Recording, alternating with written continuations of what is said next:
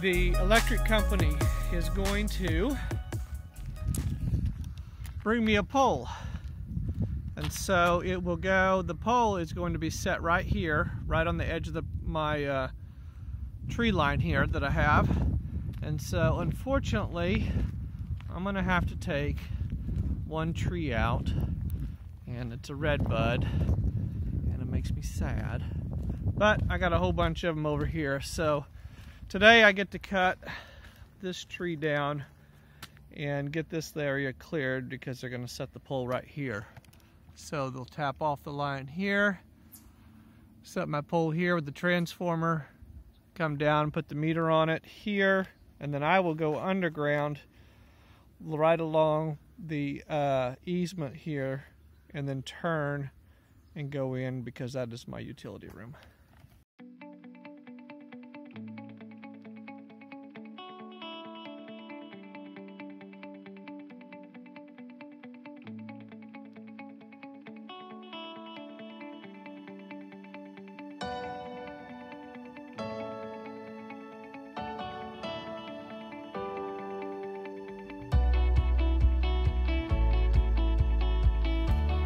About an hour and a half, and here is the work that I've done.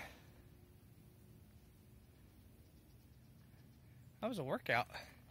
The trees have so many vines in there, you think you have it cut and you start pulling on it. No, it's like Velcro. I tell you what I need to show you guys, and this is not a product placement at all.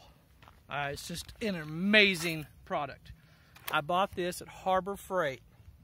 This is the Atlas electric chainsaw. Has a brushless motor, and it is a 80-volt lithium-ion battery.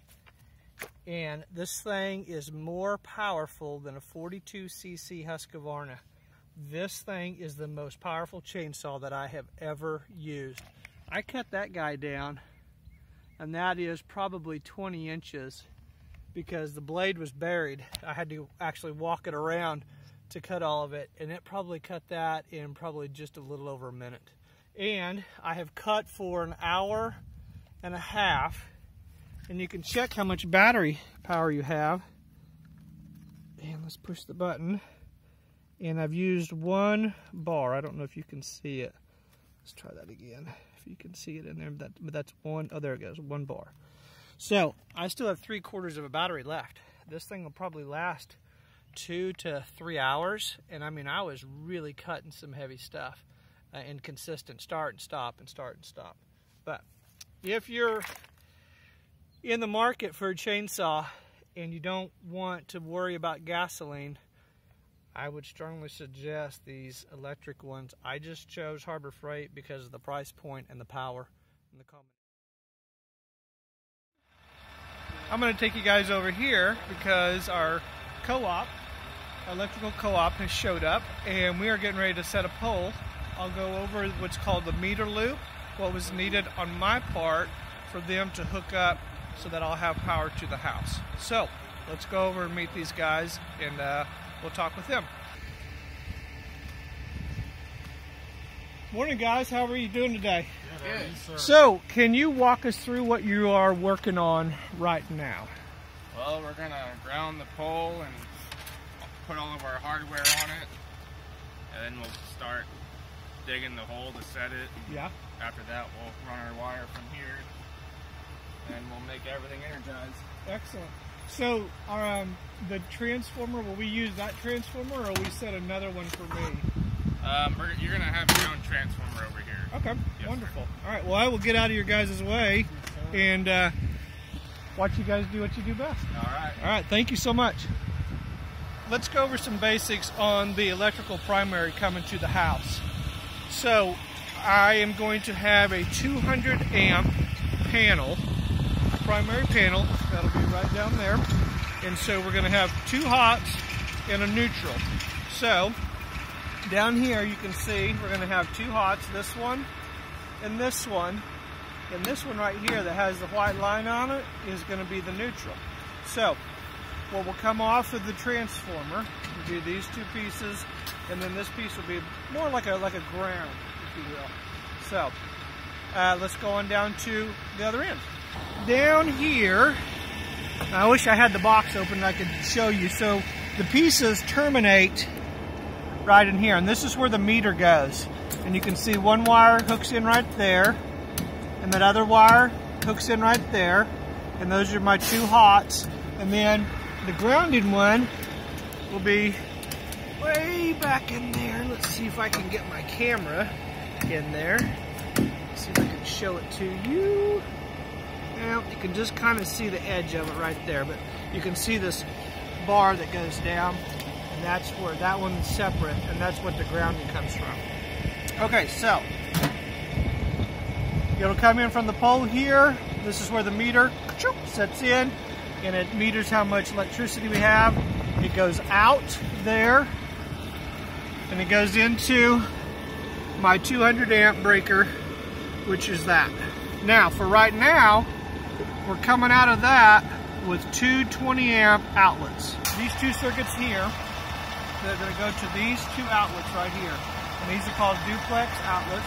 These are GFI, so that in the event we have some water, something happens, they cut a cord, boom, pops them right here. Yeah, the circuit pops right there. You don't have any problems.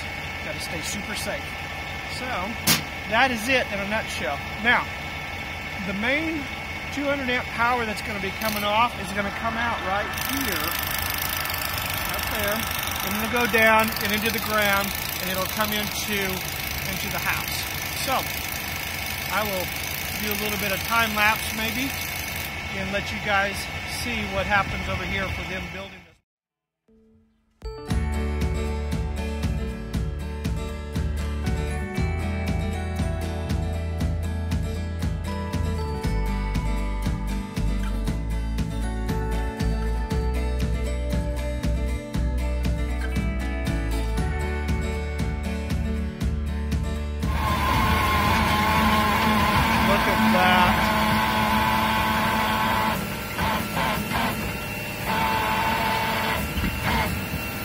Back here, it's about to get in their way.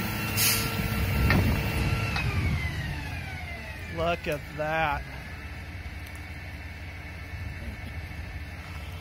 And just like that, you got a hole in the ground, huh? Yes, sir. That is wonderful. Okay, so how deep do we have to go for this pole? Looks like this one's 6 foot, 40-foot pole. 6 feet down, okay. All right. The grounding for the transformer and the pole will come down this guy right here.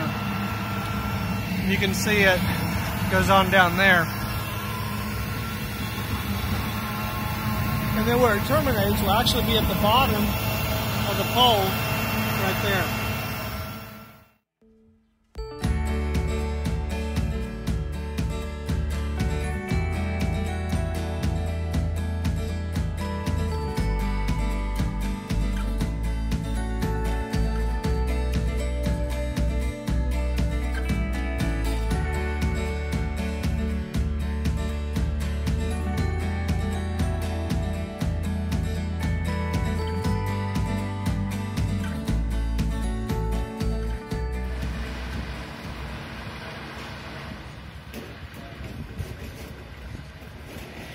The guys now have set the meter loop and the transformer,